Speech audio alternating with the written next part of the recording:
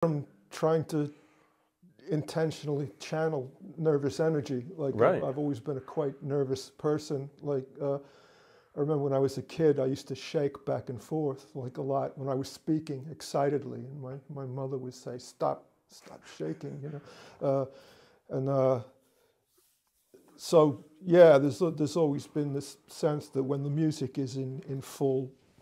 throttle, that you're kind of moving around a lot, and so it was natural that like my inherent nervous energy would sort of feed into that, especially when I was first playing, when like free jazz was more my ideal,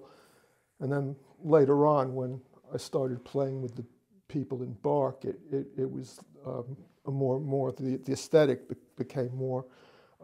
precise and pinpoint and fragmented, and so it became good to know that you could actually edit all that